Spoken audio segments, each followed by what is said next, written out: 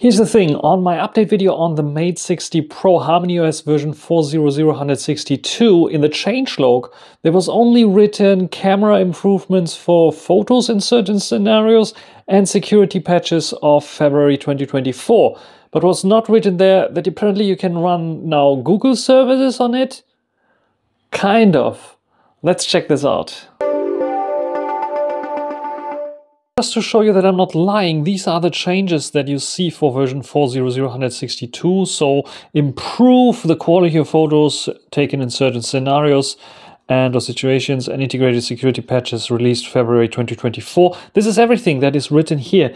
But what you can do and what you will find is when you go into your Huawei app gallery, and I do this here quickly, you find something like micro G services now on your Mate 60 Pro. Granted, you have to be in a Chinese app gallery to find it, and I'm using a private space here to go to this Chinese app gallery now, and you find the micro G services APK or the micro G services and the micro G companion. If you have both installed, what it allows you to do is when you go into your usual settings and user and accounts, to set up a Google account there, and this will synchronize with your Google account and allows you to do certain things like installing Google applications. You cannot, granted, use the Google Play Store, but you can install an alternative Google Play Store client like Aurora Store, which is an open source re-implementation of Google Play Store. And the F-Droid store you have to install for getting Aurora Store. But this one looks like this. You can see it's pretty much like the Google Play Store, maybe without tons of ads. But you can download all the applications that are coming directly from Google's Play Store there because it's using the same API. This is why it's called a recreation of this one. And then you have apps like this one here, like for example the Google app. And I can just start the Google app, see all my very interesting articles here if I want to, like buy the new Zenfone, no, the older Zenfone 9 for just 530 euros. Quite interesting. Huawei is seeding new HarmonyOS beta to over 24 devices. If I'm interested in this, I just click on this. You can see it's opening up in HarmonyOS browser because this is a native application. It is not like using Gbox or something like this. It's running natively and using the micro G services to get to your account. And this also works with YouTube, for example. So you can see YouTube is starting up here and I have my YouTube client there. You can see also on the bottom right, I'm logged in. By the way, very nice channel here. If you're interested in cars, sadly only in Germany, but very, very nice channel. Doing lots of good stuff there. Shout out to them.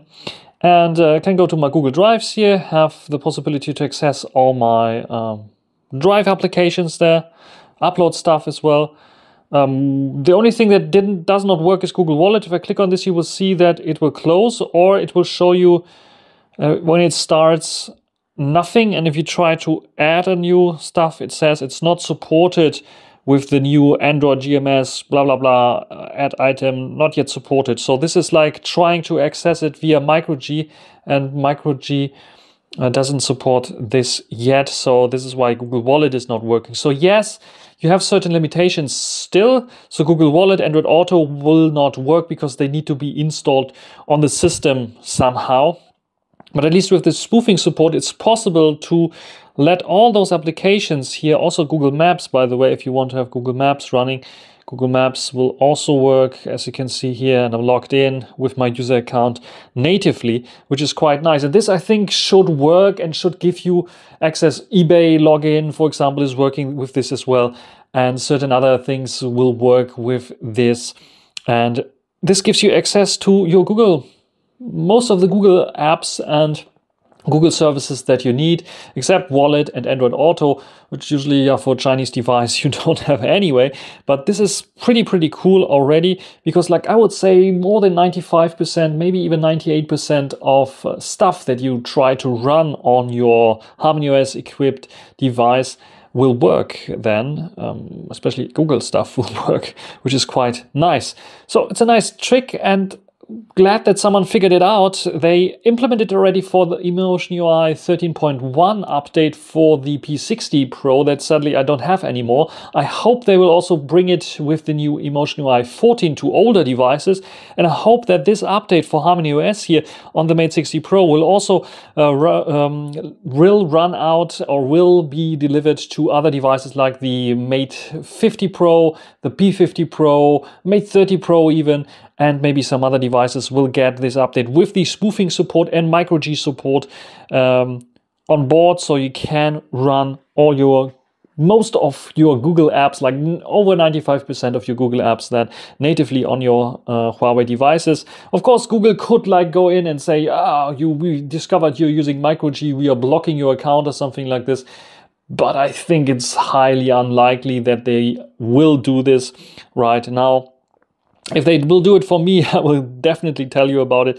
But I don't think there's much of a risk, because how would they detect that you are running micro-G? Micro-G is just using the Google APIs, just like they re-implemented it. And I think it's not illegal to do this. Anyway, at least not in the EU. That's it for this short little video about the micro-G or GMS Google Mobile Services natively running on HarmonyOS now again. And yeah, thumbs up if you like it. If you want to have these APKs, maybe I can find a way to give it to you, because it's only available on the Chinese store right now. But yeah, like I said, you have to have this ROM version, because it's like a system kind of thing. The spoofing needs to be enabled in the system. So if you're interested in this, you are running EmotionUI, you're running HarmonyOS in an older version, or not the Mate 60 Pro right now, like the Mate X5, for example, something like this, it will not work there. Currently, it's only working on the Mate 60 Pro and EmotionUI users on 13.1 on the P60 Pro. That's it for this short little video. If you're interested in how it runs on the EmotionUI, I think System Hacks made a great video about it, where they also demonstrated to you in great detail how you can make it work there. Until the next time, bye.